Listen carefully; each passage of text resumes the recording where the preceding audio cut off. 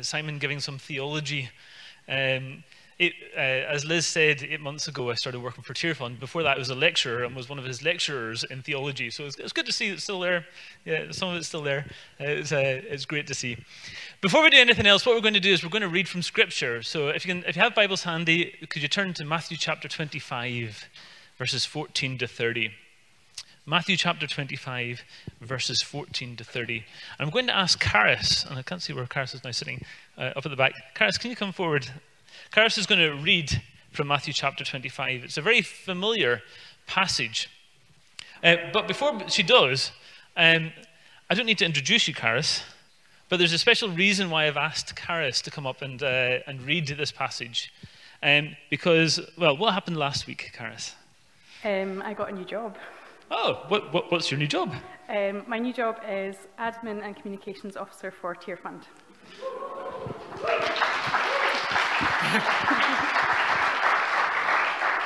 So we're absolutely delighted to have Karis on board. So you're going to probably sort of hear a lot more about Tear Fund from Karis. If you've got any questions, you can go and ask Karis. Give her some time to get inducted and get to know us first. But Karis, before you read, can I pray for you? Yeah. Actually, as you do that. Father, I just thank you for Karis. I thank you for the blessing that she is. And we do just ask that she takes on this new role, that you will use her in wonderful ways, that you'll speak through her, that you'll empower her, and that she will be a real witness to who you are. For we ask this in Jesus' name. Amen. Would you like to read Matthew chapter 25 for us? Again, it will be like a man going on a journey who called his servants and entrusted his property to them. To one he gave 5 talents of money, to another 2 talents, and to another 1 talent, each according to his own ability.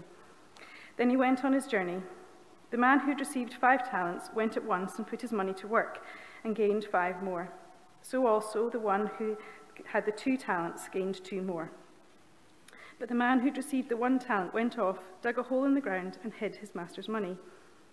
After a long time, the master of these servants returned and settled accounts with them. The man who had received the 5 talents brought the other 5. Master, he said, you entrusted me with 5 talents. See, I have gained 5 more. His master replied, well done, good and faithful servant. You have been faithful with a few things. I will put you in charge of many things. Come and share your master's happiness. The man with the 2 talents also came. Master, he said, you entrusted me with 2 talents. See, I have gained 2 more. His master replied, well done, good and faithful servant. You have been faithful with a few things. I will put you in charge of many things. Come and share your master's happiness. Then the man who had received the 1 talent came. Master, he said, I knew that you are a hard man, harvesting where you have not sown and gathering where you have not scattered seed. So I was afraid and went out and hid your talent in the ground. See, here is what belongs to you. His master replied, you wicked, lazy servant. So you knew that I harvested where I have not sown and gather where I have not scattered seed? Well then, you should have put my money on deposit with the bankers, so that when I returned, I would have received it back with interest. Take the talent from him and give it to the one who has the 10 talents. For everyone who has will be given more, and he will have an abundance. Whoever does not have, even what he has will be taken from him. And throw that worthless servant outside into the darkness, where there will be weeping and gnashing of teeth. If Crossroads would like to come out just now as well. Thank you, Karis. Thank you. I'm just going to drop this down.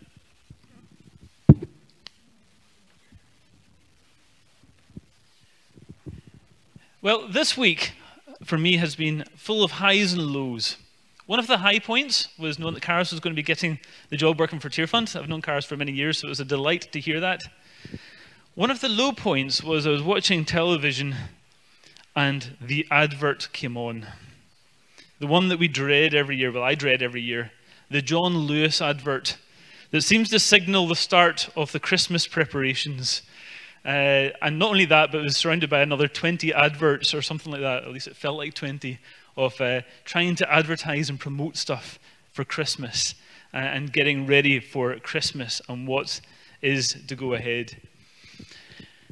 It's that point where we start thinking, and planning for Christmas. Christmas is a joy, don't get me wrong, it is a joy. All the adverts aren't in my head. I just don't enjoy them at all. It commercializes Christmas a bit more than what I would like.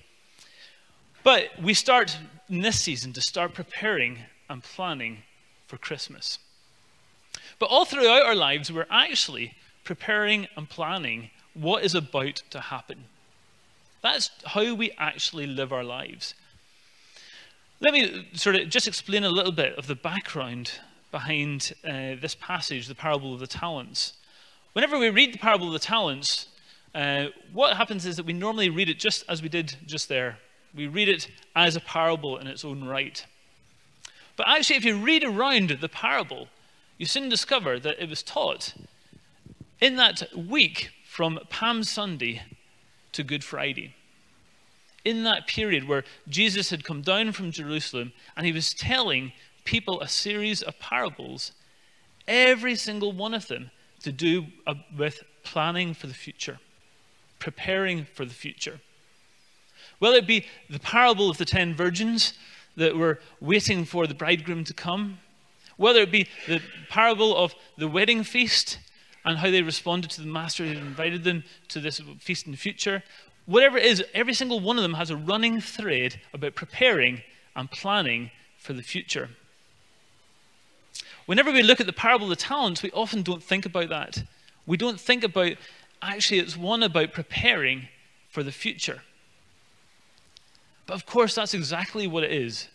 You've got 3 servants, each being given something and told to prepare for the master coming back. You've got one that is given 5, who doubles it, who does whatever activity he does and actually is able to give the master back his 5 and 5 more. You've got one that's given 2 and been able to give back to the master 2 more.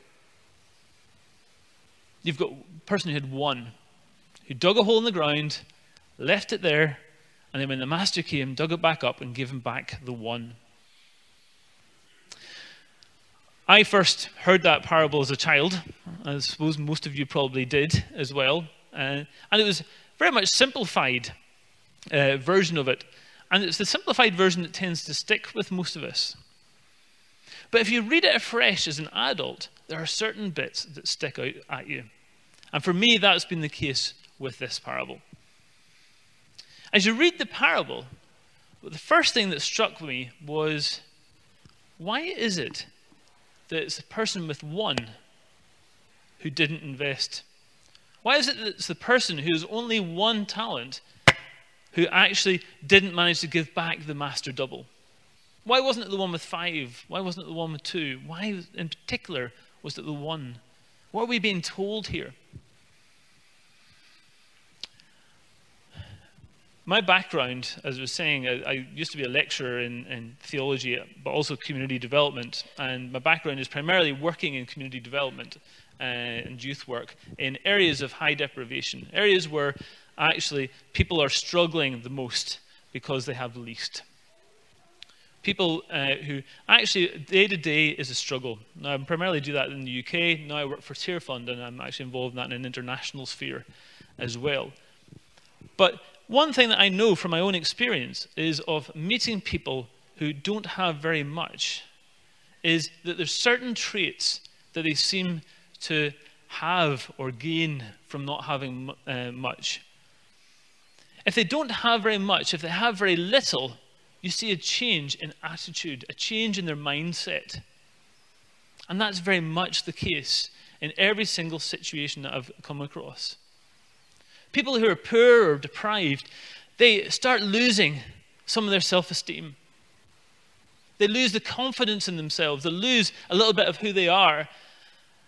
They just have confidence that they'll actually be able to do anything. Their own value of themselves drops through the floor. They start worrying constantly. Worrying about everything. They worry about what's going to happen tomorrow, but actually quite often it's not even as far as that. They don't know what's going to happen later today. They worry about where the next meal's going to come from. They worry about actually what's the children going to ask for next. They start worrying almost constantly, and that plays on their mental health and who they are. And then they start looking around them and think, nobody cares. Nobody's out there looking at me and caring about what I'm about. Nobody cares about what I'm going through. Nobody notices me. I'm invisible. I'm not here. Nobody's bothered. And ultimately, they lose hope. And I think as Christians, people losing hope should be our greatest concern. If the gospel of Jesus Christ, his death and his resurrection, isn't a story of hope, and if we as his people are not agents of hope, people who bring hope to this earth, then there's something wrong. We need to be those agents of hope. And if people are losing hope, then we should be bothered. People who cannot think as far as tomorrow aren't going to think about eternal life. They're not going to think about what's going to happen 10 years down the line. They're not going to happen 5 years down the line. They can't think through even today. It's a struggle whenever you lose that hope of what might happen in the future. How can you possibly prepare for the future if you have no hope whatsoever? You can't. Planning for the future depends on having hope. It's a must. And so if somebody is struggling and doesn't have much, then the mindset is changed. They become hopeless. I'm not using the term hopeless in any flippant way. They become people without hope. At least in their mind. We may know that they have a hope. We may know they have a hope in Jesus Christ and in God. But in their mindset, they become hopeless. One of my favorite authors in theology is a guy called Walter Brueggemann. And he, with a couple of colleagues, wrote the following statement in one of their books. Poverty is not merely the absence of money. It is the absence of possibility and the effect of living outside the consumer economy. If you give money to poor people, it helps, but is not decisive in lifting them out of the mindset and exclusion that poverty represents. Whenever you have it in your mindset that you are hopeless, that you're not worth anything, that your self-esteem is so low, actually it doesn't matter what you actually throw at that person. Unless the mindset is changed from one of hopeless to somebody who has confidence and knows that they have a hope, then nothing really changes. So if we take you back to the passage, why did the person who was given least not invest? Because they couldn't think that far ahead. They couldn't think as far ahead as the master will come back. I need to cling on to what little I have so I can at least give him back that. I can't plan for the future. People who have little struggle to think ahead and think of the future. That was the first thing that struck me about the passage as I read it as an adult. The second is the harshness of the master. Let me just read you those couple of verses again just at the end of the passage in verses 28 to 30. Take the talent from him and give it to the one who has the 10 talents. For everyone who has will be given more, and he will have an abundance. Whoever does not have, even what he has will be taken from him. And throw that worthless servant outside into the darkness, where there will be weeping and gnashing of teeth. I can never remember my Sunday school teachers emphasizing that verse. I wonder why. But as an adult, we need to take notice of it and say, that's actually really harsh. This is a servant who has not wasted what he's been given. He gave back the master exactly what he'd been given. He hadn't wasted it. He hadn't spent it on other things. He was giving back exactly what he'd been given. He just hadn't invested it. He hadn't increased it. He hadn't maximized what he'd been given by the master. He was giving back exactly what he had been given. That made me think a little bit. I think about, actually, what have I been given? I know that as a child and as a young person, as we looked at this passage, it was a matter of saying, well, this is a passage about how do you use the talents? And not necessarily money talents now, but going into the gifts that have been given. But likewise, in all of life, what is it that we have been given? What are the resources? Whether it be the physical resources, our house, our income, our sort of possessions, whether it be the gifts and skills that you've been given, how do we use them? And are we giving back to God more than he's given us? Are we giving him back just exactly what he's given us? Or are we holding things back? Are we actually maybe even wasteful of those things that God has given us? That's a challenge to me, that actually in so many ways I am wasteful. And I need to be honest about that and say, I am wasteful. I do not use everything that God has given me to its utmost potential. If I think even just in terms of the physical resources that I've been given, the physical things that we've got, there are elements in which I'm wasteful. Things like in our house and our use of electricity. You know, our electricity is actually being fed by things like coal and things like that. That's actually wasting some of the earth's resources that God has given us. And yet, we actually waste some of that. We aren't very good with our energy. In fact, actually, most of us haven't probably even thought about our ethics or our Christian faith as we think about who we're going to get our energy with, our energy supplier. It's one thing that I've been challenged about, and actually I've recently switched to a different energy supplier that only uses renewable energy. As a way of thinking, actually, that this is a resource that God's given. Why am I wasting? I need to think differently about where I get my electricity from. Very practical thing. And in actual fact, it's cheaper for me to actually have changed than to stay with the supplier that I was with. So it's actually been cheaper for me to go for renewable energy. Or thinking through different things that we actually sort of waste. What about that food? We have one of these wee green bins next to our sink. Hands up if you have one of these little bins. Yeah. I also have 3 children who are aged between 6 and 3. That bin fills up fast. As you can probably imagine, I think if you don't have children, you probably don't notice it going up quite so fast, but ours does go up fast. And we have to think about that and think about, actually, what is it we are doing in our household budget that actually thinks about how we waste food? We had to, recently, whenever we were challenged by this, we had to actually go through a whole different way of thinking. We used to sort of shop for the meal as it came. But actually, we had to sort of rethink all of our sort of techniques.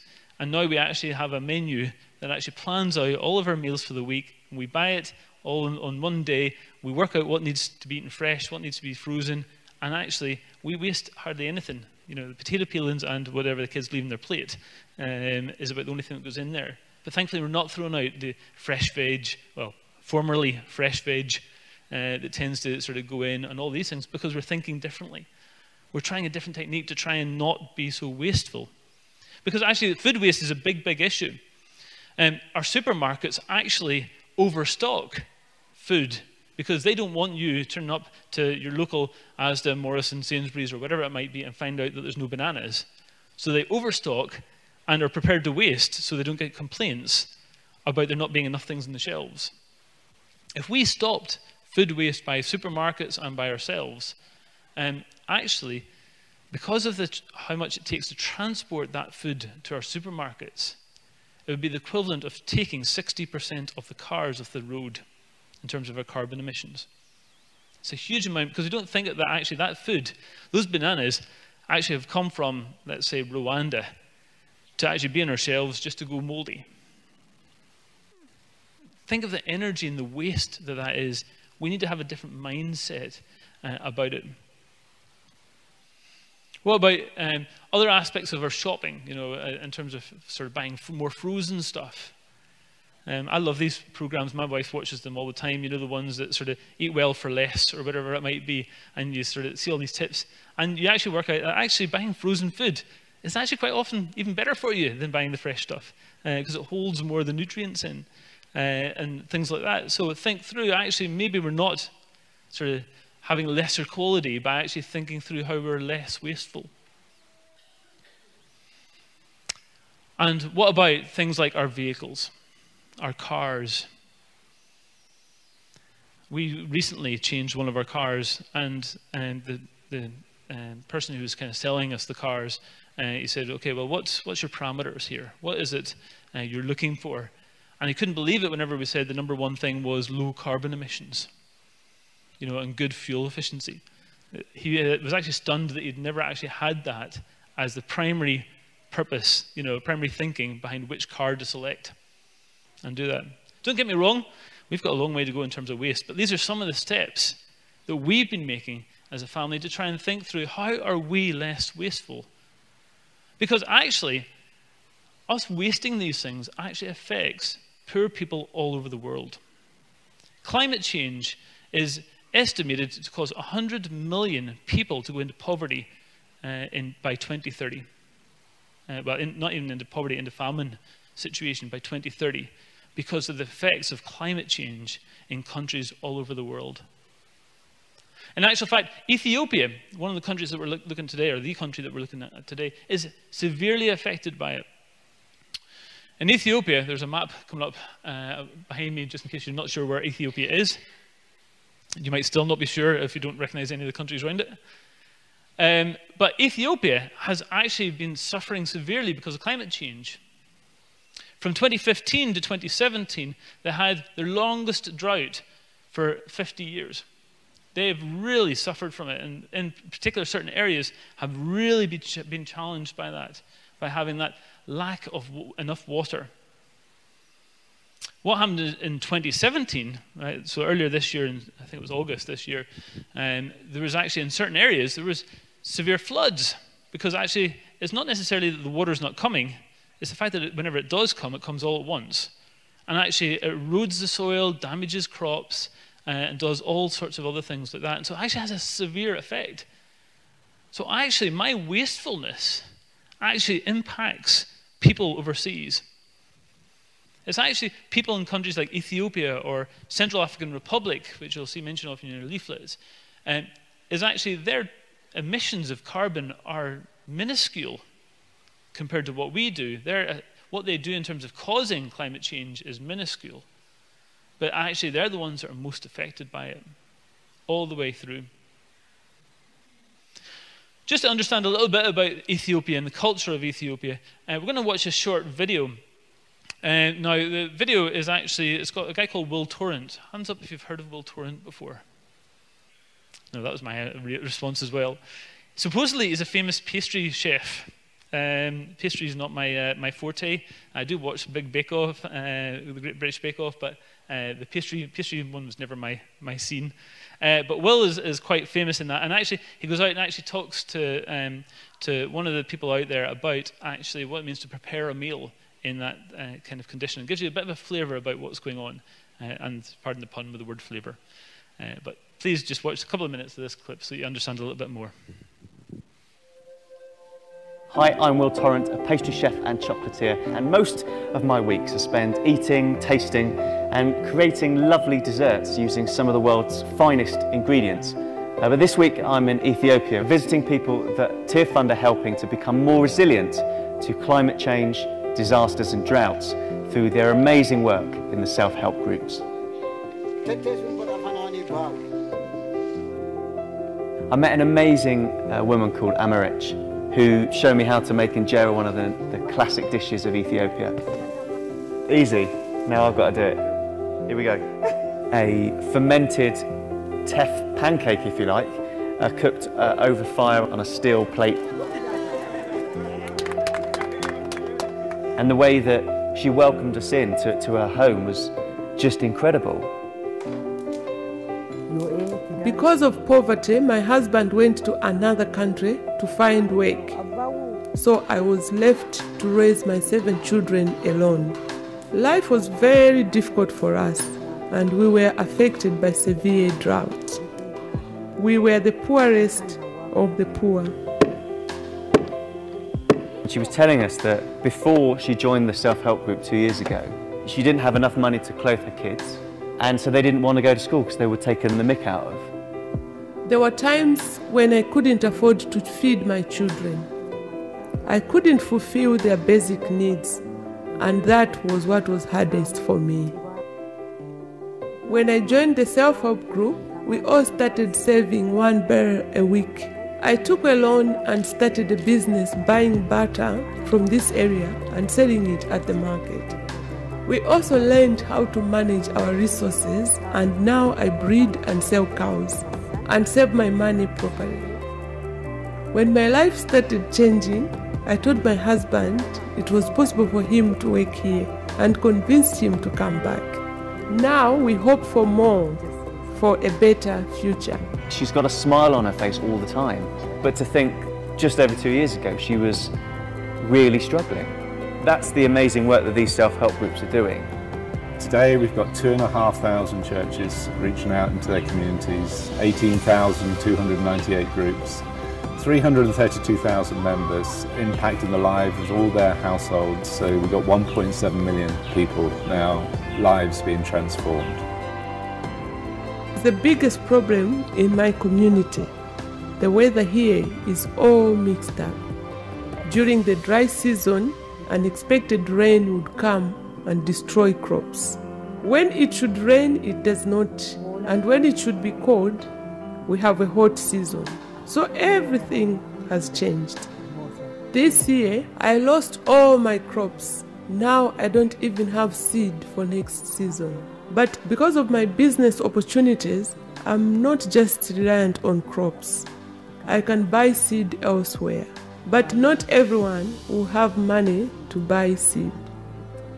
I've seen how incredibly tough it is for people that have been affected by drought, disaster, climate change. But I've also seen the amazing hope that they have, having changed their mindset, even though they're about to face more difficult times ahead.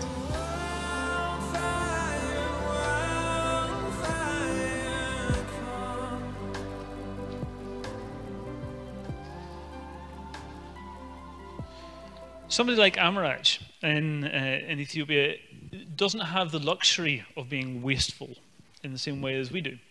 You know, she actually does need to use the resources that are there. So the question is whether she's just using them or actually maximizing them. The way Tear Fund works in places like Ethiopia, and just to put this in a bit of context, your church here, Bersden Baptist, is actually partnered with Keili Haywood Church in Ethiopia, and we'll explain a little bit about what that is in a second whenever I ask Liz a couple of questions. But you're actually partnered with him, but one of the projects that we're actually involved in, or the key project that we're involved in, is these self-help groups. This is groups that are actually coming based from the church, about actually how to support each other. We as Tear Fund try not to actually go in and give bags of seeds or give things to people, because actually it doesn't help the mindset change. What we actually try to do is actually try to do more of an approach of training people and equipping them so that they can actually survive through the challenging conditions. And one of the ways is through these self-help groups. The church in there, in fact, let me give you an example. There's a self-help group called Bereket Self-Help Group, in which there's a guy called Ato, who's part of the group. Now, he is a farmer. He's had a small plot of land. He's used traditional farming methods to try and actually look after the ground and grow things. But it has been a real challenge for him with the drought and the floods. And going through this cycle of drought, flood, the traditional methods aren't yielding much anymore. They're just becoming ineffective. So we joined this group that was part of the church. And actually what they do is, as a group, they meet weekly and they give money into a pot weekly. Not a literal pot, but they come and they put money. For us, it might be the equivalent of about £1 a week. Now, if we were to give £1 a week in, you'd say, well, £1 is not very much. However, if you've got 20 people as part of a group, then actually that's £20 a week, that's £80 a month, that's £160 2 months, that's £240-ish by the time you get to a quarter. And that £240 can then be used as a loan to members of the group in order to set up new businesses. And it's a business in which the whole group is invested in. The whole group wants it to work. So they share resources, not just the financial ones, but they share expertise about enterprise, business skills, how to actually do things.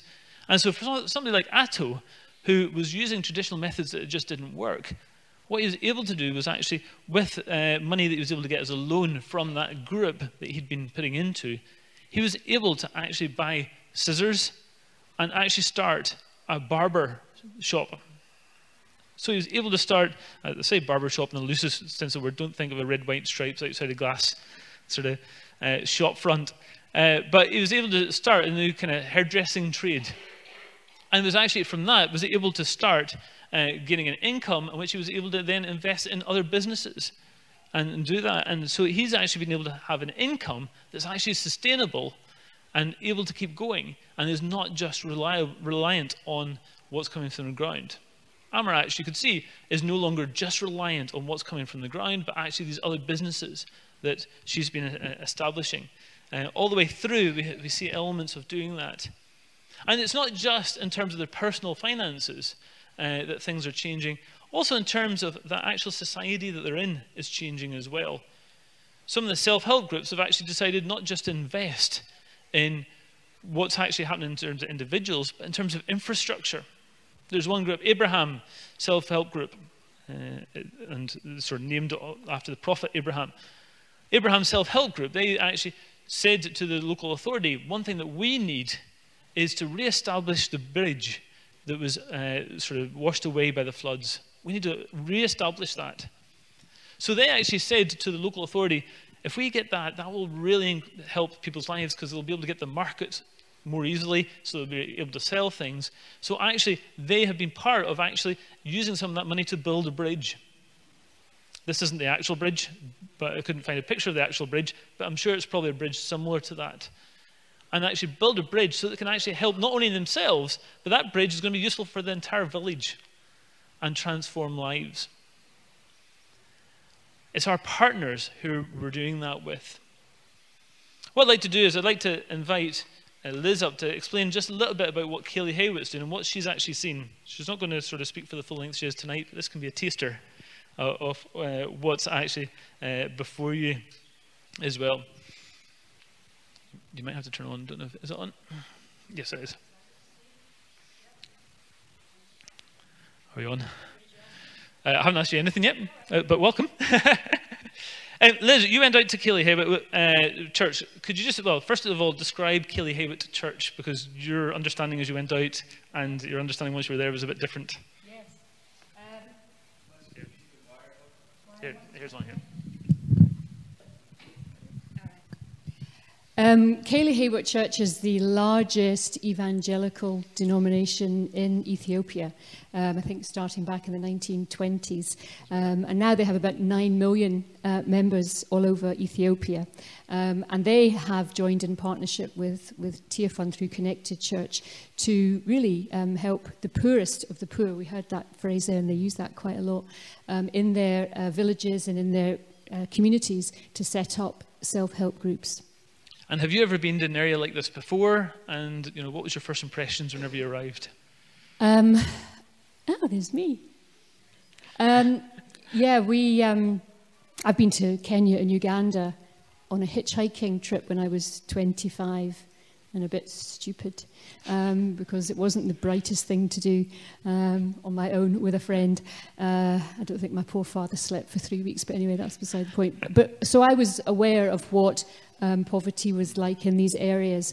But my first impressions of Ethiopia, we arrived in one of the flash flood rainstorms, which you can imagine was delightful. I had all my lovely summer gear, left Glasgow, and I arrived in monumental rain. And the problem with that rain, of course, is because the ground is so dry, it doesn't go into the ground. it just washes everything away. So the streets in Addis Ababa were just like rivers. It was amazing. Horrible. Yeah, and the other thing that struck me was the number of people. One of the first things we were told, there are 109 million people in Ethiopia. I think I saw every single one of them. They are just everywhere. People just walking, sitting, lying along. I mean, just everywhere. Children. It was just an incredibly busy place. So. And how challenging is it for families out there? Well, we saw various groups. We spent the week with 3 guys, 2 of whom had been to university. And also this guy here who was our taxi driver for the week. So they obviously have a different standard of living to some of the other people and the families that we saw. But when we were down in the rural areas where you see the groups here living, they really are the poorest of the poor. And for them, a group like the self-help group who have actually come in and helped them save, given them the tools with which to start a little business, has just been absolutely transforming for them. And, you know, so many stories, and I'll try and tell you as many as I can tonight, of little businesses that have been started. And I hate to say it, but the worst thing is for us to give money or give money to give them gifts, if you like. And they were talking about the shoebox scheme as well. Please don't give us shoeboxes for Christmas, because it undermines us as parents. And so what is it that the church actually do then? What I've said a little bit, but what exactly were the church doing then if they're not giving out things then? Well, they go in and they train the people in their area how to do the actual saving. They teach them how to keep the books, the records, because obviously they have to go to the bank with the money. So they set up the group, show them how to keep the books, give them the tools with which to understand what this is all about, and also to get other people in their groups. So there's a lot of training, not just at the self-help group level, but there's above that, there's a level called the cluster association. So the CLA, Cluster Leader Association, so the self-help groups have a sort of a group above them who are managing them and helping them. And then there's a level above them as a federation as well, where there's more training, there's more initiatives for actually getting people involved in education, in local government. The local governments are setting up and taking notice of these groups. It's incredible, because these women are now speaking out. They are empowered to speak out, and they're helping with HIV education, literacy programs.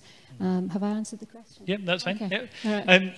And we've been talking this morning about how God calls us to maximize the resources that have been given. Yeah. How have you seen that in practice on the ground in Ethiopia? Well, you've spoken about already, you know, 1 or 2 people, but it's amazing when you have very little how resourceful you become. So from the savings that they make, the first thing a lot of them do will get a water pipe put into their home. 50% of Ethiopians do not have access to running water. So one of the things that you see a lot of are the children walking down the sides of the streets with these huge, great big yellow containers going to the pump to get water.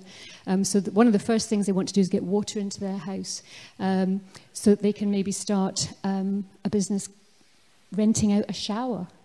So one woman bought a freezer, a little fridge freezer, to make ice lollies.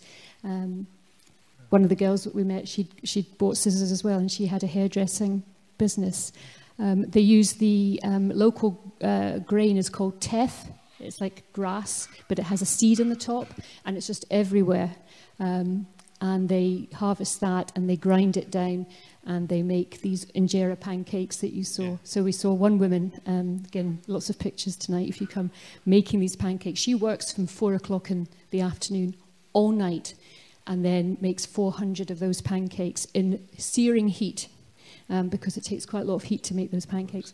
And she makes 400 a night, and then her husband packs them up and takes them to a local hotel where they use them So that's her business. And coffee as well, of course, is a big thing too. Yeah. So, Excellent. Is there any one story that's impacted you particularly whilst you were there? I think they probably all have, but... Yeah, they have. I mean, you were talking about hope and how, you know, people lose self-esteem and how they lack hope. There's one picture. Michael, have you got the picture of... This is Bauschtu. She is the liaison officer for her group. And I'm going to give you some quotes from her because she was very inspirational.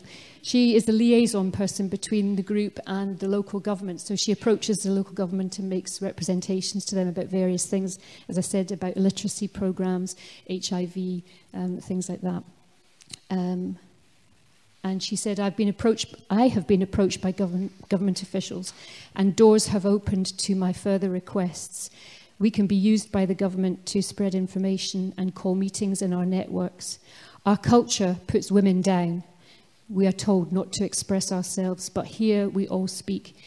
We take turns in leading the meetings. And then she said, do not look down on our capacity. All prime ministers have a mother. And I asked her, I said, you know, 5-10 years ago, did you ever dream that you would be in this position? And she said that it's like moving from the darkness into the light. She said, I could never, ever have dreamt of where I am now. So it just brings hope, self-esteem, respect, self-respect. Yeah.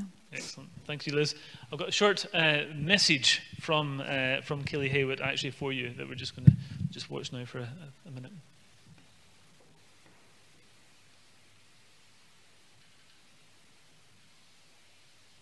I want to thank you for those connected church supporters back in UK. I want to say thank you for your support for the SHG work in Ethiopia, especially through Tirfund Ethiopia and the Ethiopian Kalaheo Church Development Commission. We are very grateful, and we have much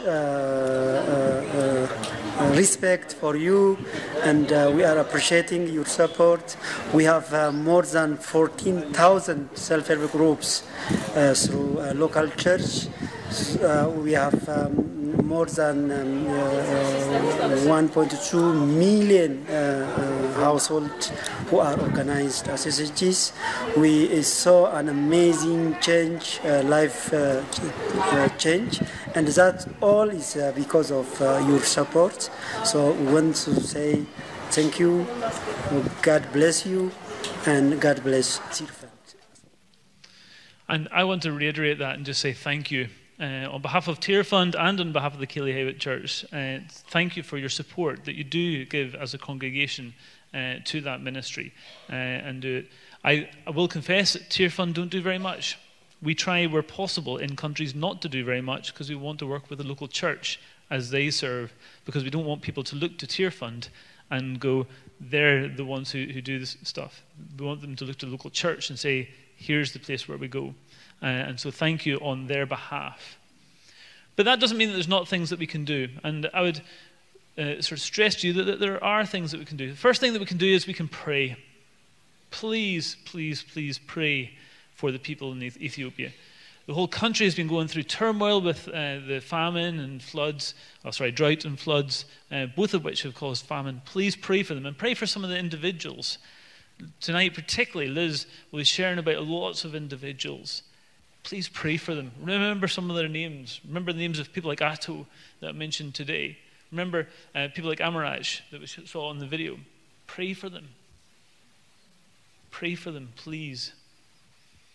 We can also change some of our actions. We can change what we do. I've mentioned about the effects of climate change that we are guilty of as well. Think about what it is we're doing. I've just given you some examples of ways in which we as a family, my family, have actually tried to be less wasteful and think about climate change, but you can do the same as well. And then as a church, you're already giving, but you can also sort of give individually as well if you want to try and support our work. I have just left the leaflets on sort of a few chairs dotted around. If you don't have one in your chair and you want one, there's ones at the table at the back there. What I would say is that any money donated through the Christmas appeal this year in November, December and January will be doubled. The UK government will match it pound for pound. So this is a time, we've never had this opportunity before as Tier Fund as well. So if you think, I'd love to give, I don't know when to give, now is the time, actually. Now is the ideal time because we can actually double it. So we would really appreciate it if you considered that as well. But before we do anything else, let's just have some closing worship. But let me pray as the band come up. Father, just thank you that you are making a difference in people's lives. We thank you for local churches up and down the country. We thank you for how you use the local church to be your witness in many places around the world. And we do just ask that you will show us how we can be part of that global church that isn't wasting what you've given us, but instead is maximizing what you've given us in order to bring people hope, to give them a mindset change that they can think of the future. We ask this in Jesus' name. Amen.